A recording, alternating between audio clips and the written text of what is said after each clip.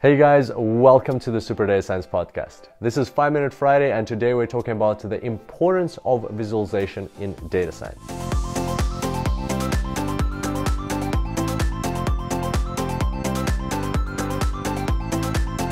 And today I'm at the Queensland University of Technology Library.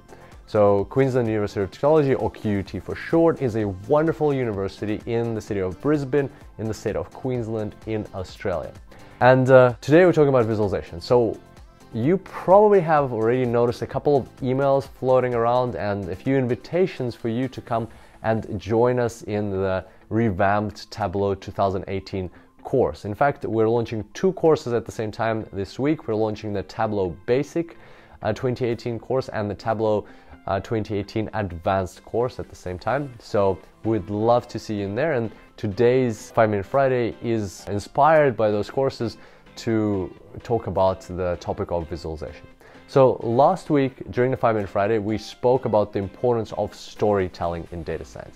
Well, visualization is something that can help with storytelling. In fact, visualization has two components to it. This is my personal view, that visualization in data science can be used for two distinct purposes. And we're going to actually start with a different purpose, not the one that's related to storytelling, but kind of like it is in a way, but it isn't. So the first purpose of visualization that I define for myself is visualization for data mining. When you have a lot of data, when you have tons and tons of rows and columns and data points in your data set, it can be very difficult to go through them, very difficult to understand what's going on and make sense of it, even for yourself, even to understand where to start building your models, to explore the data, to perform that crucial step of data mining when you're looking for clues, when you're looking for answers. We're not even ready yet to build a model because you want to understand what are the important features, what are the not important features, what anomalies exist in your data set, what does your data set look like, and what does it feel like.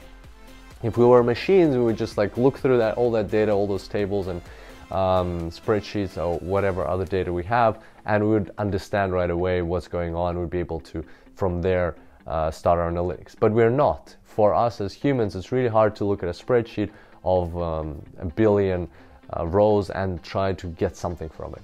What we can do, on the other hand, is we can look at visuals, and that's where visualization comes in this first purpose, where it allows you and helps you to see your data, to get a feel for your data, to transform your data from just numbers into something that can actually that you can interact with, that you can understand as the explorer, as the investigator. And that's why I really like visualization a lot at the very start of my projects, before I even create any models, even before, even sometimes before I do the proper data preparation, when I can just get the data, throw it into the visualization tool. As long as it's a drag and drop fast tool, I already might be able to get some insights from it. It might even help me during the data preparation phase to understand, okay, what are the anomalies? All right, what do the distributions look like, and other things like that. So that's data visualization for data mining.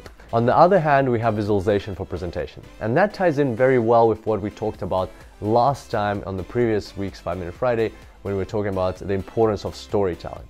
So as you remember, when we just throw hard facts at people, only two areas of the brain are actually active. When we tell a story, we can engage way more areas of the brain, and that will help with comprehension and retention of information. And that's why it's so important to be able to come up with not just a visualization that conveys the insights, but a visualization that actually tells a story, that engages your audience, that gets them intrigued, that gets them fascinated, that makes them say wow, that makes them ask more questions and get the answers from that same visualization or the next visualization in your slide deck, in your presentation.